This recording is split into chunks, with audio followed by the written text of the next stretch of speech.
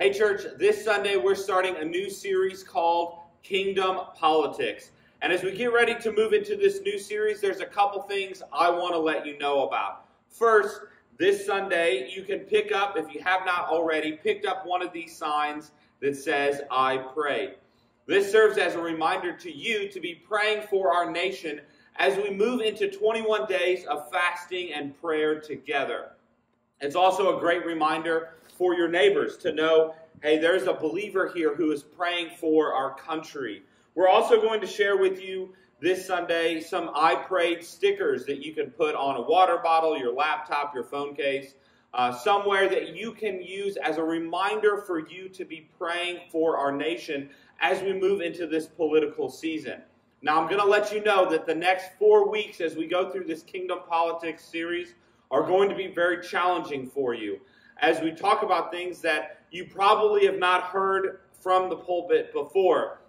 And so I want to encourage you to bring your Bible. And if you don't have a good study Bible, we are happy to give one to you. This week we'll have extra study Bibles on hand if you do not have a study Bible of your own.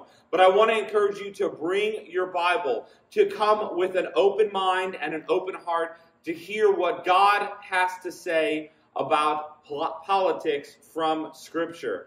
This Sunday, we're going to talk about God and government, and we're going to talk about how God has ordained and structured government entities in our society, from the family to the church to societal civil government.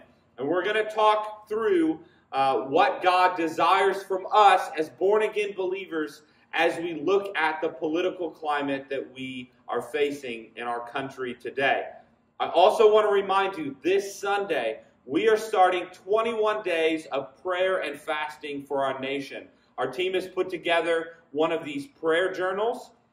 Our hope was to get them all together, all 21 days in one journal, but because of space in the journal itself, we are going to produce a different journal every week. So this is 7 days of prayer prompts specifically for our nation in the realm of politics as we move into this election season. I want to encourage you, if you have not been at church for a little while, to come this Sunday at 9 or 10:30 as we discuss some important information about kingdom politics and how God has created us to have a voice in this nation.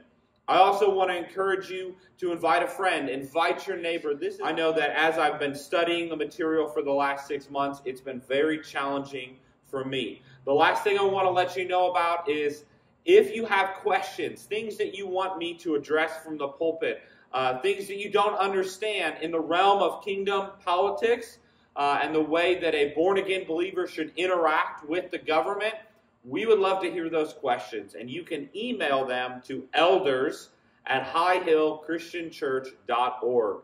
We'd love to hear what those questions are and do our best to try to answer them to the best of our ability. Make sure you are here this Sunday, and make sure that as we move into this 21 days of prayer and fasting, that you've thought about what you're going to fast from and how you're going to engage in prayer over the next 21 days as we move towards the election. Can't wait to see you this Sunday.